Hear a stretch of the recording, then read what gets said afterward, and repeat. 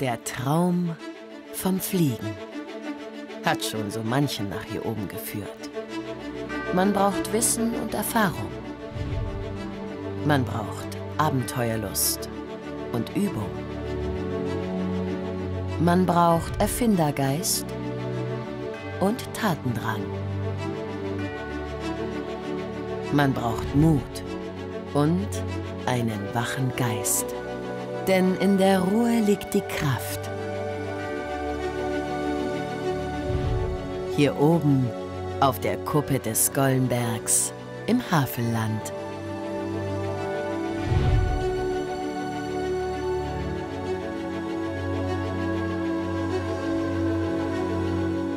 Ein Sommertag am Gollenberg. Morgenbriefing der Segelflieger. Wir haben es immer noch mit den Hochdruckgebieten zu tun, mit dieser stabilen Hochdruckwetterlage, die eben sehr heiße Luft von Südwesten heranführt. Wird noch mal ein bisschen heißer.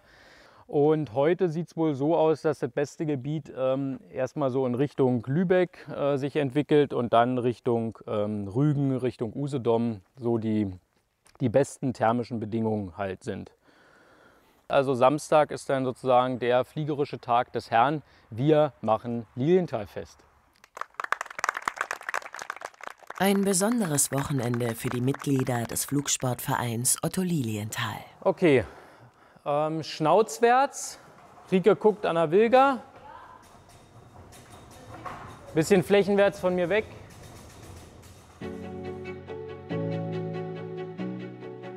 Fertig machen für den Flugtag. Der Schulungsflieger muss zur Startbahn bugsiert werden. Mit dabei ist auch Luisa Bild, Flugschülerin aus Brandenburg an der Havel. Sie will sich heute auf die nächsten Prüfungen vorbereiten. Auch wenn man am Ende in der Luft ganz allein ist, Segelfliegen ist ein Mannschaftssport. Alle fassen mit an. Jeder hat seine Aufgabe. Die thermischen Bedingungen rings um den Gollenberg sind für das Segelfliegen besonders günstig. Das liegt vor allem an den Winden aus Nordwest, die über das Havelland ziehen. Luisa soll heute ein schwieriges Landemanöver trainieren. Aufregung ist auf jeden Fall immer ein bisschen mit dabei, aber am meisten eigentlich der Spaß daran und die Freude, ins Flugzeug zu steigen. Ich würde heute doppelsitzig fliegen und dann halt erstmal Start-Landung, gucken, ob ein bisschen Thermik oben ist. Ansonsten ist es einfach nur eine normale Platzrunde fliegen. An diesem Tag rollen besonders viele Flieger zur Startposition. Beim Lilienthal-Fest wollen immer alle dabei sein.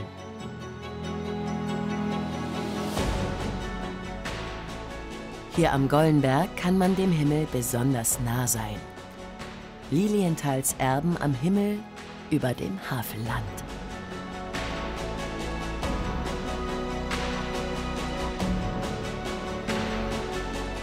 Ausgangspunkt ist immer die Flugzentrale im alten Feuerwehrauto. Fluglehrer Jonas Willmann checkt noch ein wenig Theorie. Luisa als nächstes. Genau, wir fliegen ja heute ausnahmsweise mal zusammen. Mhm. Und wir sind ebenfalls wie bei Lenny bei den weiterführenden Übungen. Und das heißt, hochgezogene Fahrtkurve, liegende Acht und eine Ziellandung. Wo würdest du denn heute die Ziellandung ansetzen bei dem Wind? Also was wäre so dein Punkt, wo du sagst, da möchte ich landen, um eben genügend Abstand zum Wald noch zu haben? Was wäre realistisch? So dritter Dachreiter? Ja, zweiter bis dritter Dachreiter in etwa. Was machen wir, was eigentlich entgegen der Lehrmethodik ist? Also eigentlich sollte man die letzte Kurve in den Wind machen. Genau, das heißt, die erste Genau. Kurve Mit dem Wind machst du mit dem Wind. und das machen wir halt nicht, Aus welchem Grund? wegen dem Berg. Genau, was ist mit dem Berg? Warum ist das der Grund, weswegen wir heute nicht mit dem Wind wegkurven? Naja, wenn man in geringen Höhen nicht so nah an den Berg ranfliegen sollte. Genau, weil es einfach ein Hindernis ist. Und wenn ich selber nur in 100 Metern unterwegs bin und ich habe da einen Berg, der ist 80 Meter hoch, dann bietet sich das nicht an, mit dem Wind zu diesem Berg hinzukurven. Zumal wir ja da hinten gegebenenfalls auch noch Drachenflieger haben. Ja. Und deswegen fliegst du eigentlich entgegen der Methodik immer vom Berg weg und machst dann die letzte Kurve. Heute dann wahrscheinlich wie immer auf die Motorbahn. Gut, das zu dir soweit. An guten Tagen starten die Flieger hier am Gollenberg und drehen Runden bis zum Harz oder der Ostsee.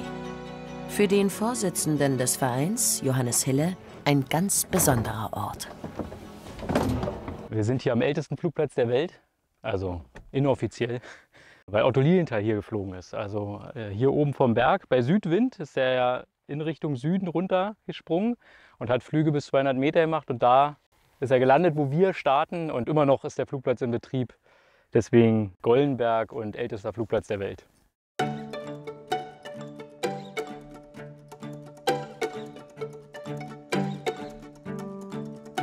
Otto Lilienthal ist in Stölln, dem Dorf am Fuß des Gollenbergs, allgegenwärtig. Und das ist vor allem einem Mann zu verdanken.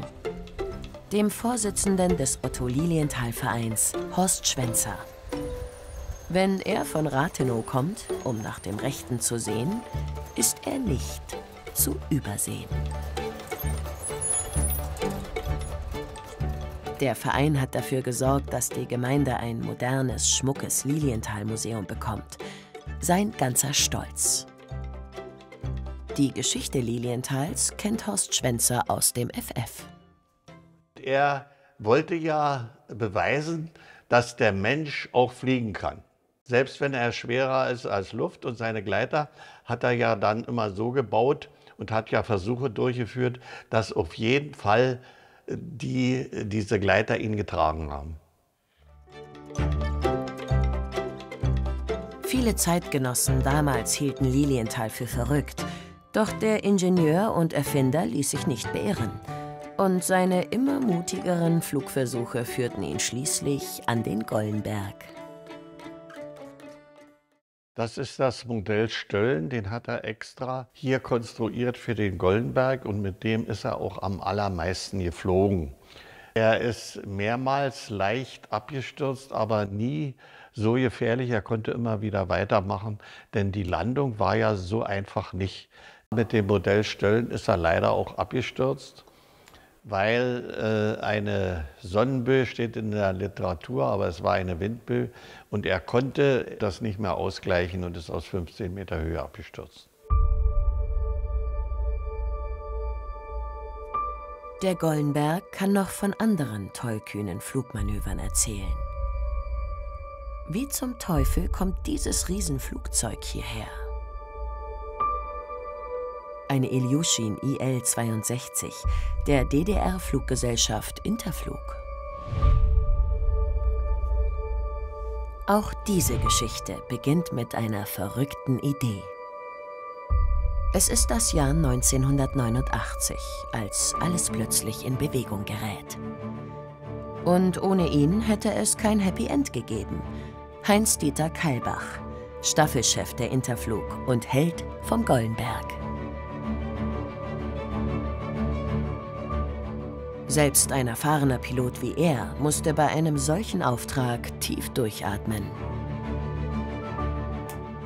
An den spektakulärsten Flug seiner Laufbahn erinnert er sich, als wäre es gestern gewesen. Ja, es könnte gleich losgehen. Wir sind soweit fertig.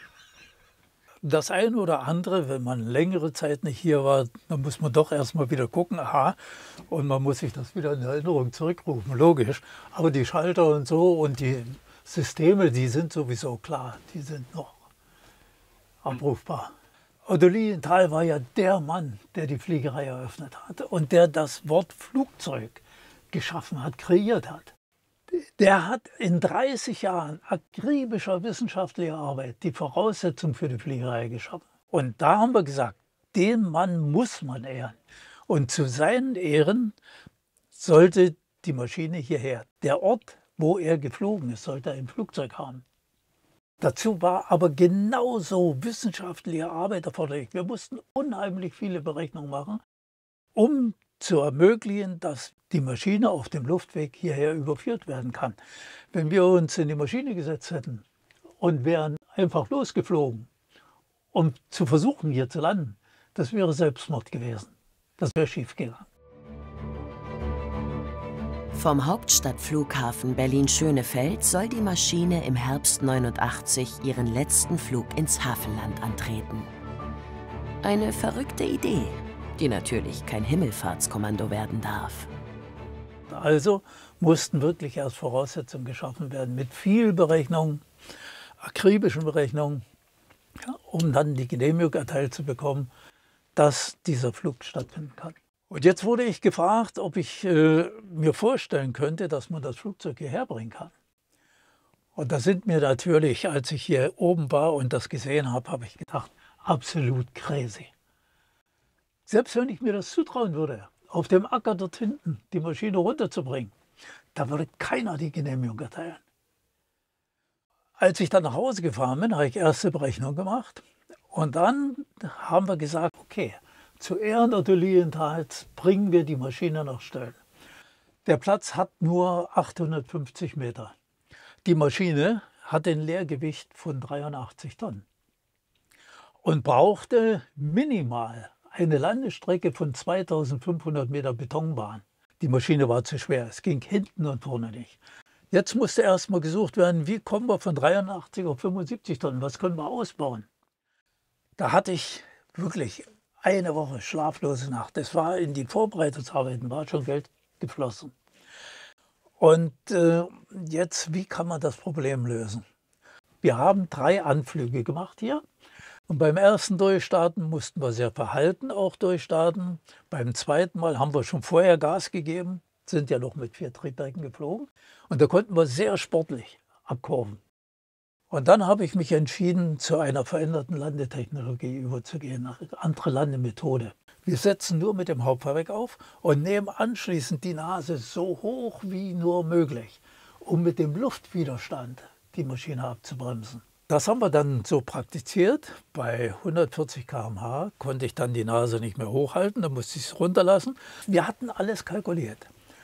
Diese Staubwolke, die hatten wir nicht einkalkuliert, damit haben wir nicht gerechnet. Als die Staubwolke über uns wegzog, war es stockduster im Cockpit.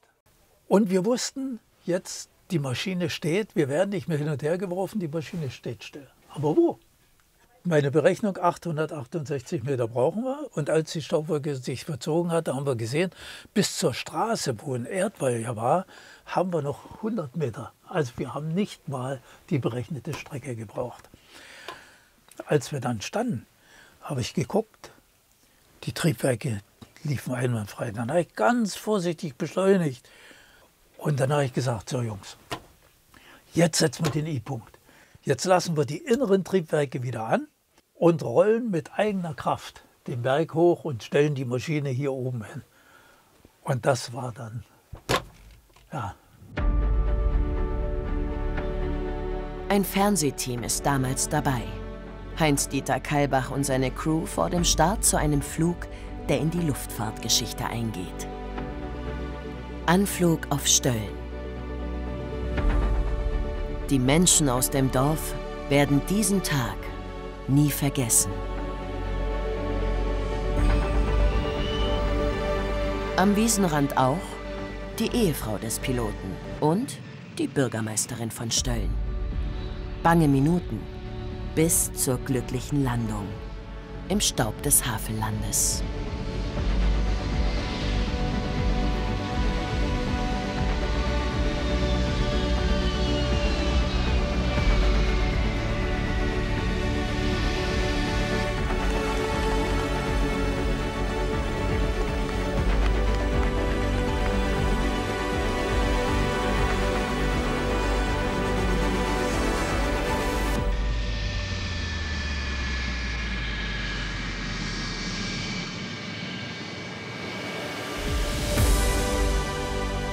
Die letzten Meter bis zum Hügel.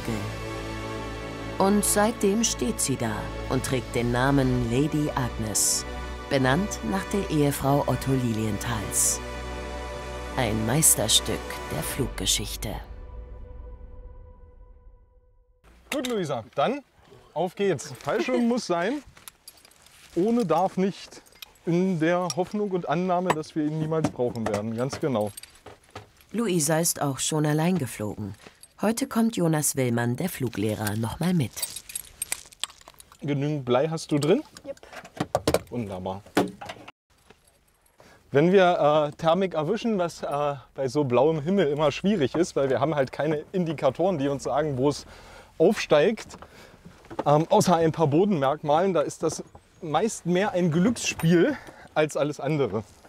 Wenn wir Glück haben, wird es eine halbe Stunde oder vielleicht ein wenig mehr. Da lassen wir uns mal überraschen. Wenn man Thermik hatte und dann recht hoch ist und dann so runter gucken kann auf die ganzen Häuser und die Felder und so, das ist ein sehr schöner Anblick. Ja, okay. Beladungsschwerpunkt haben wir überprüft. Mein Fallschirm ist angelegt und hinten eingehakt. Sicherheitsgurte sind alle fest, deine auch? Ja, ebenfalls. Ruderfreigängigkeit. Der Check des Flugzeugs ist extrem wichtig. Alle Geräte müssen einwandfrei funktionieren. Trimmung ist leicht Ein paar Tage zuvor musste ein Segler im Nachbarort außen landen. Zu wenig Aufwind. Auch das kommt vor. Dann gleich zu. Der Funk ist auf der richtigen Frequenz und auch laut genug. Höhenmesser ist auf 0. Todesrichten sind nicht dran, brauchen wir auch nicht. Der Hauptmotorpfuff ist der richtige Seich. Gut. Dann machen wir jetzt den Deckel drauf. Auf geht's! Bei mir ist geschlossen und verriegelt. Gut, dann einmal bitte einkuppeln. Aus. Ein. Und dann fliegst du. Die Fliegerei im Havelland ist auch voll von geheimnisvollen Geschichten. Dieser Mann ist ihnen auf der Spur. Michael Mirschel hat in den vergangenen Jahren ein besonderes Hobby entwickelt. Er sucht nach abgestürzten Flugzeugen aus dem Zweiten Weltkrieg. Ja, also ich habe heute einen Außentermin mit einem Zeitzeugen aus der Gemeinde Drehz. Habe den Hinweis bekommen, dass es einen aktiven Zeitzeugen gibt, der dann heute uns was erzählen wird zu dem Absturzereignis, wo er praktisch als Kind noch anwesend war. Die Neugier ist schon da, dass sich das wirklich bestätigt, um die Geschichte halt dieses Puzzle letztendlich komplett zu machen, weil dann sicherlich die Neugier da ist und auch bei den Angehörigen die Aufregung, um dieses Ereignis zu erfahren, was ist mit meinen Vorfahren, Großvätern passiert, die hier während des Zweiten Weltkrieges dann ums Leben gekommen sind. Vom Gollenberg sind es nur ein paar Kilometer durch das Rienluch in den Drezer Wald. Michael Mirschel ist schon vor längerer Zeit einmal hier gewesen. Trotz der Wildnis findet er die Absturzstelle schnell wieder. Für die Suche nach Flugzeugwracks hat Mirschel extra eine Ausbildung als ehrenamtlicher Denkmalpfleger gemacht. Dort, wo sich das Flugzeug in den Boden rammte, ein Krater, gefüllt mit Müll. Doch bei genauerer Betrachtung kommt auch anderes zum Vorschein. Eindeutig ein Stück Aluminiumblech. Teil eines Flugzeugs, genauer gesagt eines britischen Bombers. Nur ein Stück entfernt das nächste Blechstück. Für Michael Mirschel kleine Teile eines großen Puzzles.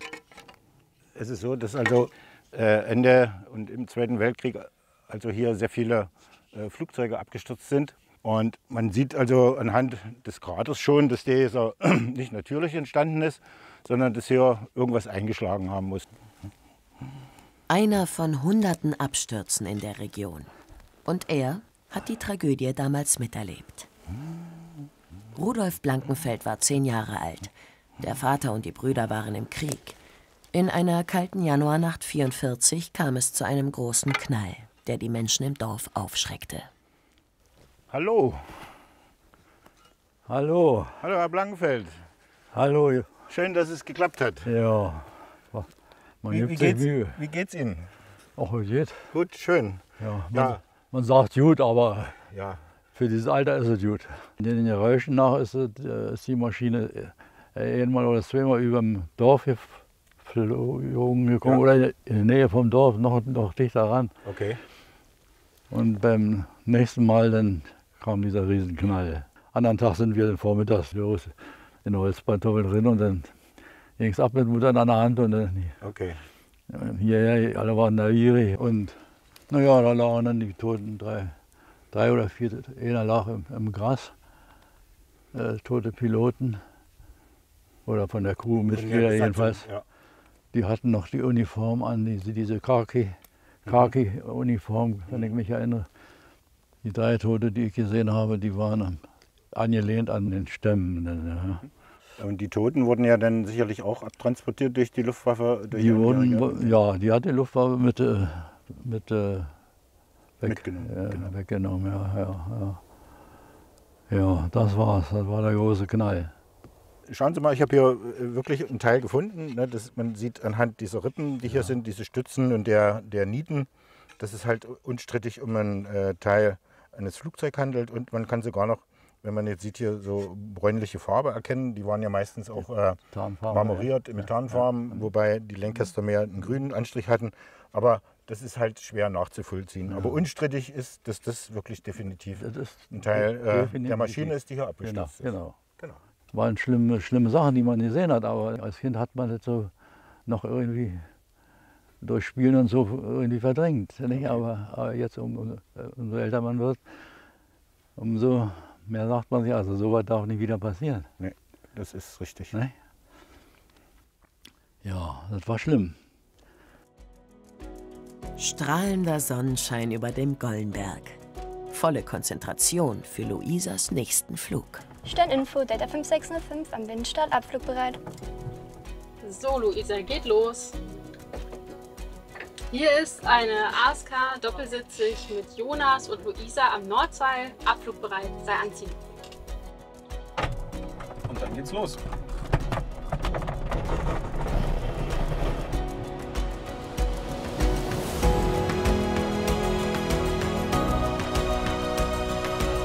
Ein Bilderbuchstart wie aus dem Lehrbuch. In Windeseile geht es in die Höhe und dann ist da nur noch der blaue Himmel. Schön wäre es, wenn ein Aufwind das Flugzeug noch höher tragen würde. Doch die Bedingungen an diesem Tag sind nicht ideal. Luisa entscheidet sich, nach Süden abzudrehen, um in einer großen Runde zum Platz zurückzukehren. Die Havel und der Gülper See. Ein kurzes Rendezvous im Sonnenschein. Dann geht es nach nur 10 Minuten zurück zur Landebahn am Gollenberg. Beim Anflug soll Luisa zeigen, dass sie schon eine Slip-Landung beherrscht. Ein Manöver, bei dem das Flugzeug schräg gestellt wird, um im Zweifelsfall schnell zu Boden zu kommen. Luisa meistert auch diese Situation. Lilienthals Erbin landet butterweich am Gollenberg.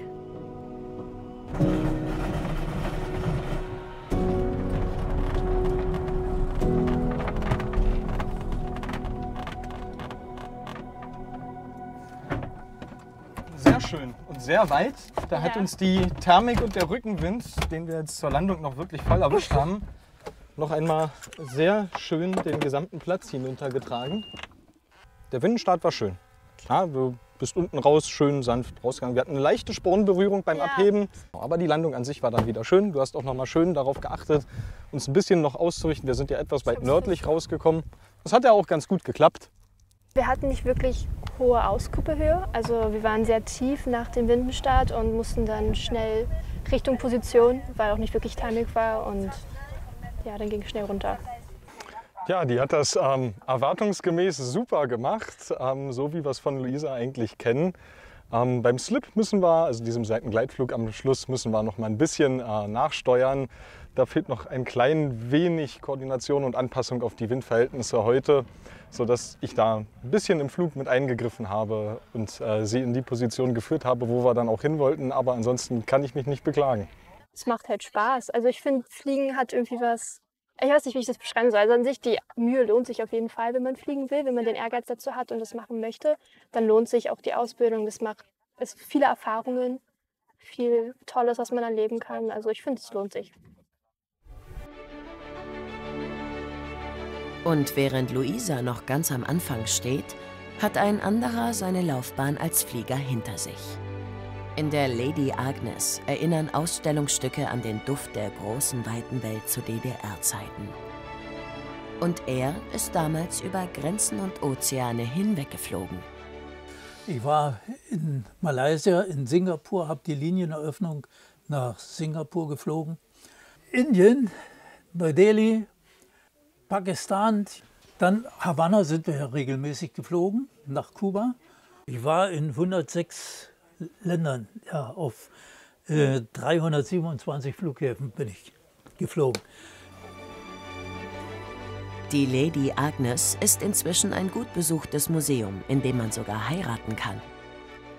Und wenn Heinz-Dieter Kalbach nach Stölln kommt, ist die ehemalige Bürgermeisterin nicht weit. Sibylle Hehling. Hallo mein lieber Dieter! Hallo Sibylle! Hallo mein lieber Dieter, ich bin gleich bei dir.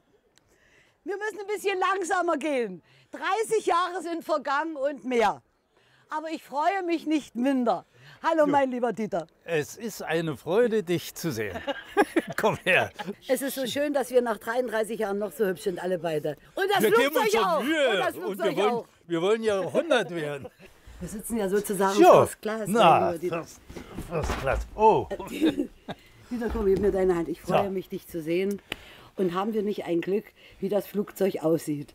Weißt du, als du gelandet bist, da hat mein bester Freund gesagt, ob das wohl alles gut war, Sibylle, hoffentlich bereust du nichts. Und wie froh war ich, als wir dann alles irgendwo in Top und Tüten hatten. Und dann kam das schlechte Wetter mit den Versuchen. Also ich verlor schon den Mut und habe gedacht, vielleicht soll es wirklich nicht sein. Du weißt ja, dass auch der eine so sprach und der andere so. Und was war ich glücklich, als du aus deinem Fenster geguckt hast und ihr standet in dieser Rauchwolke und ich habe gedacht, die Maschine brennt. Nee, meine Jungs waren gesund und munter auf Stöllner Erde gelandet. Die Schwierigkeiten, die damals durchzustehen waren, die wir beide durchgestanden haben, das ist, also da erinnere ich mich heute noch gerne und das kann uns berechtigterweise auch stolz machen, dass wir das geschafft haben. Fakt ist, durch unser Engagement wurde Stölln, Otto Lilienthal hat die Basis gelegt, aber durch das Engagement des Lilienthal-Vereins, deines Engagements und dass wir als Besatzung die Maschine, dadurch ist Stölln weltweit bekannt geworden. Und so ist schön. Das ist doch eine enorme Und so ist schön. Und ich wünsche und hoffe sehr, mein lieber Dieter, dass wir noch viele Jahre zusammenkommen und uns immer wieder sehen. Ich wünsche dir vor allen Dingen, bleib gesund, bleib so kämpferisch, wie du bist. Du auch. Und bleib so agil und Ich mobil. danke dir. Ich will meinen Dieter noch küssen. Alles Gute dir. Spurensuche im Wald. Michael Mirschel an einer weiteren Absturzstelle. Also wir sind jetzt hier nördlich von Friesack im Wagenitzer Zozen. Und hier ist also am 21. Juni 1944 eine B-17 Flying Fortress abgestürzt in diesem Waldgebiet und Näheres ist erstmal nicht bekannt.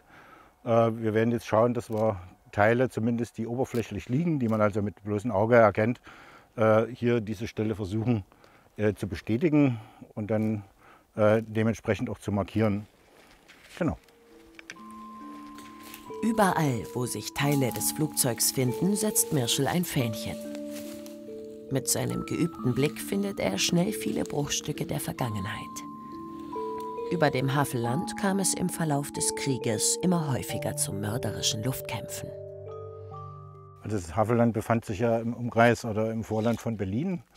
Und deshalb war dieses eines der meisten Anfluggebiete auf Berlin, wo also die Verbände, egal ob jetzt die Nachtflüge der alliierten englischen Bomber oder am Tage der Besatzung der amerikanischen Flugzeuge hier diese Region passiert hat. Die Deutschen haben natürlich versucht, das zu verhindern. Und so hatten wir unter anderem auch im Bereich Friesack jetzt hier oberhalb Vieznitz zur B5 eine Flakstation, die also dafür gesorgt hat, dass hier dann entsprechend Verteidigung auf diese Verbände erfolgt ist. Tagsüber kamen die amerikanischen Bomber, in der Nacht die britischen. Immer häufiger und unerbittlicher. Die Opferzahlen riesig. Allein die Briten verloren bei ihren Einsätzen fast die Hälfte ihrer Flugzeuge und deren Besatzungen. Jeder Absturzort ein Ort von Leid und Tod, selbst wenn über die Jahrzehnte Gras darüber gewachsen ist. Ja, das ist ein Metallteil, das in der Baumwurzel sich mit dem Wurzelwerk verbunden hat und erst durch Umfallen dieses kleinen Baumes jetzt hier ans Licht kommt. Ich stelle mir das vor, was in diesen Flugzeugen los war bei der Temperatur. Es ist schon beängstigend, wie eng das da war und dass eigentlich die Chance zu überleben, wenn so ein Flugzeug angegriffen wird, sehr, sehr, sehr gering ist. Also wenn das Kommando kam, also aussteigen, weil das Flugzeug nicht mehr flugfähig ist, da die richtigen, notwendigen Ausgänge zu finden, war schwer. Es konnte ja keiner wissen, wer ist verwundet, wie schwer ist er verwundet. Und es war schon, ja, ich bezeichne das mal als Höllenkommando. Über die Jahre konnte Mirschl so viele Abstürze rekonstruieren. Jedes Teil ein Puzzlestück. Also im Moment noch nicht identifizierbar, da wir aber Glück heute hatten, dass eine Nummer erkennbar ist an dem Teil, gibt es also große Chance in einem Katalog herauszufinden, an welcher Stelle des Flugzeuges dieses Teil verbaut war. Mirschl hat auch schon bei offiziellen Ausgrabungen der Amerikaner geholfen, die dem Schicksal ihrer getöteten Soldaten nachgehen. Im Internet sind die Flugarchäologen weltweit verbunden. Es gibt sogar genaue Baupläne der Flugzeuge von damals. Also wir haben hier im Radio Compartment verschiedene Teile, die genietet sind doppelt. Das könnte schon sowas sein, also dass man schon davon ausgehen kann, dass es auf alle Fälle ein Fundstück aus dem Rumpfbereich ist. Das Teil nehme ich jetzt mit. Das ist ja dann ein Fundstück und dann kommt es entweder mit in die Ausstellung im Lilienthal-Zentrum, wenn wir so eine Art Wechselausstellung machen, damit auch die Teile mal wechseln und es dann vielleicht für den einen oder anderen dann noch interessant wird.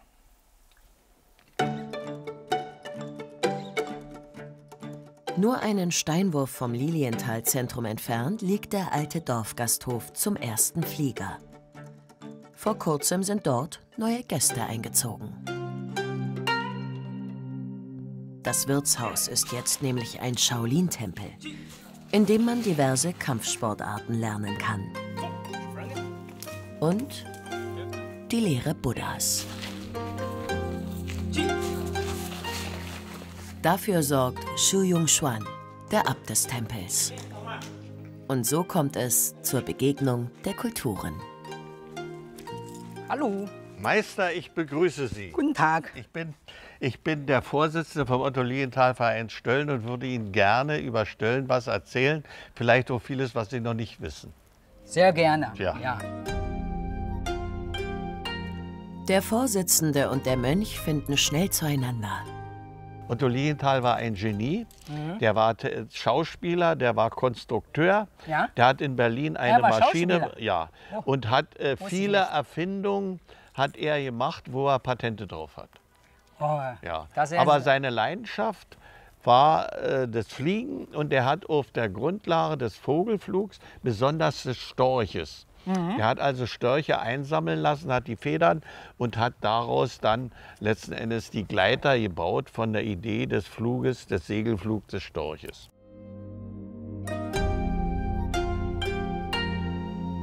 Schnell wird deutlich. Lilienthals Weitblick und die Lehre Buddhas haben viel miteinander zu tun. Dass Shu Yong-Xuan seinen Tempel am Fuße des Gollenbergs eröffnete, kann jedenfalls kein Zufall sein. Herr Otto Lilienthal, Herr Lilienthal ist mein großes Vorbild. Er war ein unglaublicher Mensch. Ja. Mutig, sehr viele neue Ideen. Ja, das ist Buddhismus, Mönch, das ist auch mutig, Hoffnung, innere Ruhe. Keine Angst. Wenn Angst alles zieht hätte, da geht nichts. Das ist wie ein buddhistischer Mönch. Das Fliegen hat die Menschen schon immer fasziniert. Schon vor 130 Jahren schauten die Einwohner von Stöllen dem verrückten Otto Lilienthal bei seinen Flugversuchen zu. Heute ist das kaum anders. Höhepunkt des Festes: die Show von Dr. Ingo Jannecke, dem fliegenden Zahnarzt aus Berlin. In der Luft ist er ein Meister seines Fachs. Und alle fragen sich, wie kann das sein?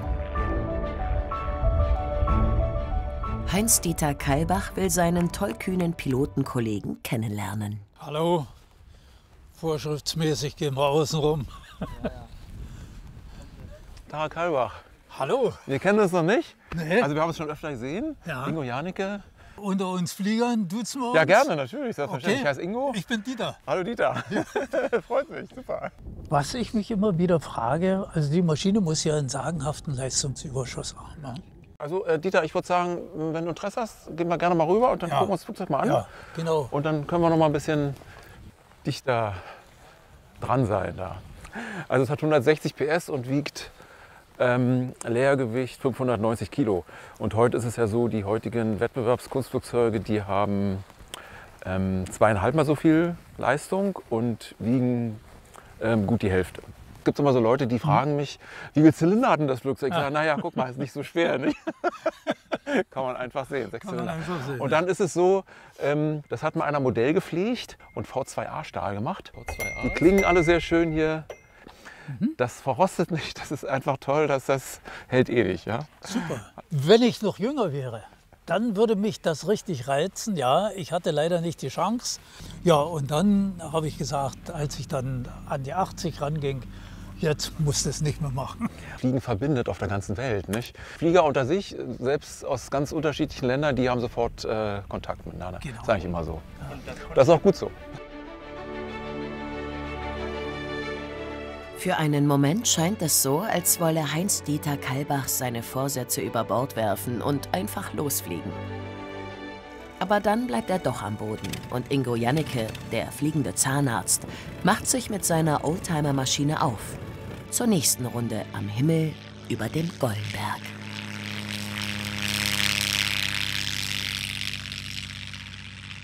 Am 9. August 1896 unternimmt Otto Lilienthal seinen letzten Gleitflug von der Kuppe des Gollenbergs. Bald nach dem Start erfasst eine Böe das Fluggerät und Lilienthal stürzt ab. Genau an dieser Stelle erinnert ein Gedenkstein an das tragische Ende. Zum Lilienthal-Fest kommen Flugbegeisterte aus nah und fern, um den Flugpionier zu ehren. Die kleine Gedenkfeier ist traurig und heiter zugleich. Und ich sehe zum Lilienthal-Fest wie gestern so viele Menschen, die zu Ehren Otto Lilienthals kommen. Und ich wünschte mir, dass es so bleibt. Und dafür wünsche ich dem Lilienthal-Verein, der Gemeinde Stölln und allen, die sich hier engagieren, viel Kraft, alles Gute für die Zukunft. Dankeschön.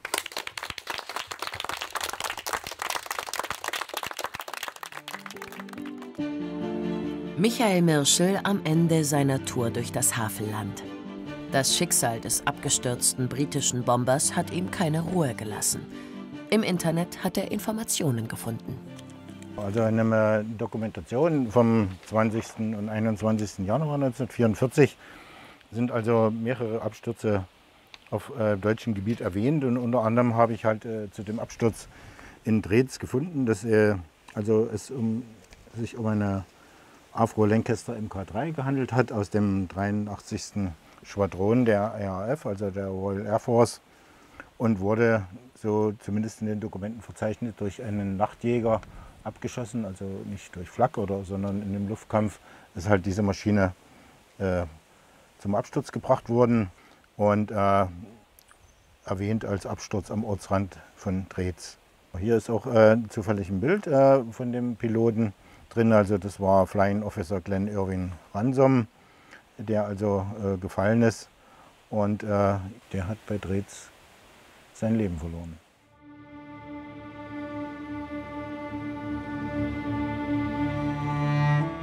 Ein verlorenes Leben von Tausenden. Auf dem alliierten Soldatenfriedhof an der Berliner Heerstraße sind Armeeangehörige aus den Ländern des Commonwealth bestattet. Aus Großbritannien, Kanada, Australien. Michael Mirschel hat erfahren, dass der Pilot der Maschine aus Dreetz hier auf diesem Friedhof begraben sein muss. Mirschel hat den Ort gesehen, an dem das Flugzeug zerschellte. Er hat sogar den Brief gelesen, mit dem die Royal Air Force der jungen Ehefrau die Todesnachricht übermittelte. Ein junger Kanadier, 23 Jahre, abgestürzt rund 70 Kilometer nordwestlich von Berlin. Ums Leben gekommen mit der gesamten Besatzung.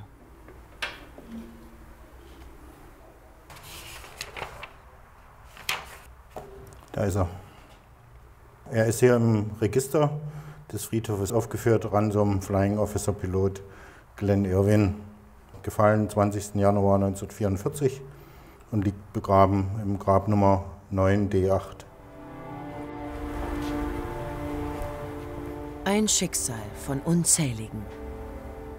Aber Michael Mirschel empfindet so etwas wie eine Verbindung. Zu der Tragödie aus dem Drezer Wald gibt es jetzt einen Namen und ein Gesicht. Und Mirschel hat dem toten Piloten etwas mitgebracht. Also ich denke schon, so glücklich wie man darüber ist, dass man eine Stelle gefunden hat und man komplettiert dieses Puzzle jetzt, dass also das wie ein Gedenken an den Piloten ist, ihm nochmal von seinem Flugzeug also ein Stück an sein Grab zu bringen. Und es ist sicherlich ein symbolisches Zeichen, aber wo ich sage, okay, es gehörte ja ihm. Er hat diese Maschine bis zum 20. Januar 1944 geflogen.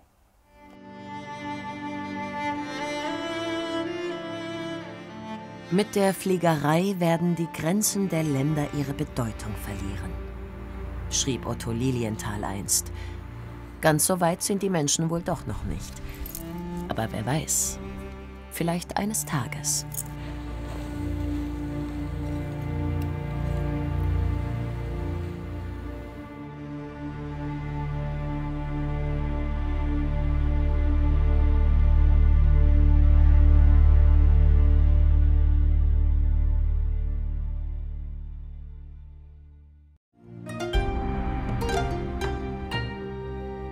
Am Fuße des Gollenbergs ist Ruhe eingetreten. Shu Yongxuan, der Abt des Shaolin-Tempels, bei der Abendmeditation. Als der Trubel des Lilienthal-Festes vorbei ist, macht er sich auf den Weg hinauf zum Gollenberg.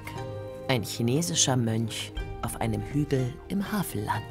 Die Grenzen der Länder können ihre Bedeutung offenbar doch verlieren. Stelle oder Gollenberg ist ein besonderes Ort.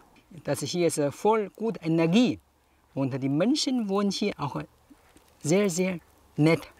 Jetzt, ich wohne hier, mein Herz bleibt hier. Ich finde hier, ich habe ein festes Gefühl.